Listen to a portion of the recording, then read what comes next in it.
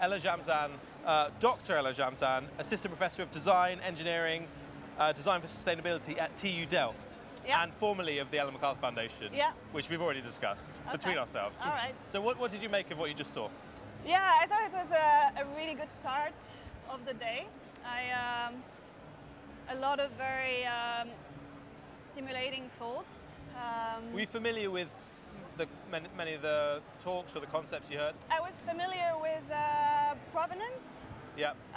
So I knew about what Jesse Baker does, but I still learned a lot of new ideas. So this topic of how you use blockchain for circular economy, for example, is one I was recently curious about, and so this gave some interesting new directions, like the bit she said about the tokens that you can use to also spread more the value and the incentives.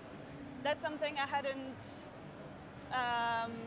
I wasn't really aware of. So I knew about the fact that you could use blockchain as a way to track maybe information in a more reliable way. But did you know that in Estonia you can do everything online except for get married and buy a house?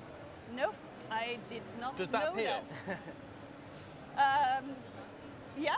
So the reason I ask is that there is something, I mean, I think Martin did a good job of explaining what the potential benefits could be of this digitization of public life. I mean, doing a tax return in, how long did he say?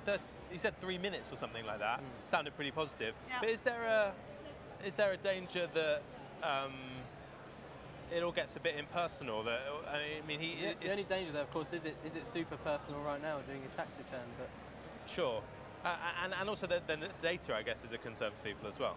Yeah, I mean, it's also, does it lower the barrier for these things, or does it mean that when there's a hurdle, it's harder to go through because there isn't a person to solve it with you?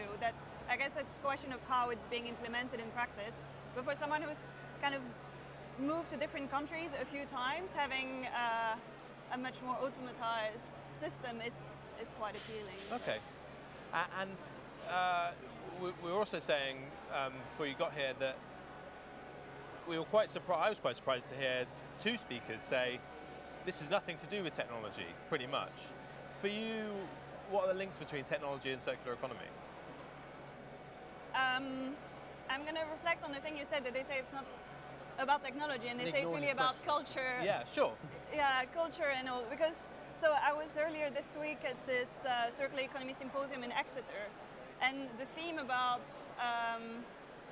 like having more talk about the people side of thing was a really recurring theme across that discussion. And so it was interesting to see here as well, saying, you know, we talk about technology and we nearly make these things sound like they can be looked at from nearly an abstract perspective, and see these technologies, this data, it's all happening automatically, but actually like the people question behind are what's central to this, and the technologies have implications on the people and vice versa. So do you think that's coming more, compared with, I mean, you've been working in the circular economy space for a while, do you think that's more prevalent now than it has been in previous years? I think there's, at least in what I'm seeing, and I hear more voices kind of bringing back the let's not decouple the people question from these discussions. Well, I think it was prevalent before, and it's something we probably have to keep reminding ourselves.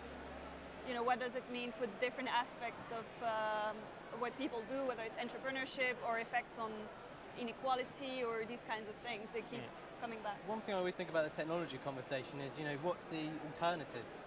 Not developing new technologies and not advancing these technologies, which I think is why why we always have these conversations about what does that technology mean, or what does it do, what does it mean for people, and what values do we attach to those technologies, which was interesting that came out so strongly in all those conversations. Last question, Ella, before we have to move on.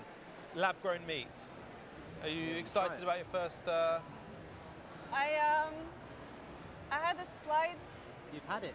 No, I had a slide. During this presentation, I did wonder, because we had this very big picture of lab-grown meat on a very big screen. It wasn't the most appetizing. Yeah, I had a slide idea that maybe there was a hidden agenda of turning the audience into vegetarians. Like I'm not very keen on a burger right now. Like, you thought a company making lab-grown meat was trying to create a room full of vegetarians? Well, you know, maybe that's not the real. Well, we've got Erin Kim on later on, so we'll give a bit of feedback on her strategy. She did say that particular one didn't taste very good, nice. yes, of course. Ella, thank you very much for joining us. Well, thank you for inviting me. Enjoy the rest of your day, and I'm sure we'll have a few wines later on. Yes. Bye-bye. I look forward to that. Thanks, See you Ella. later.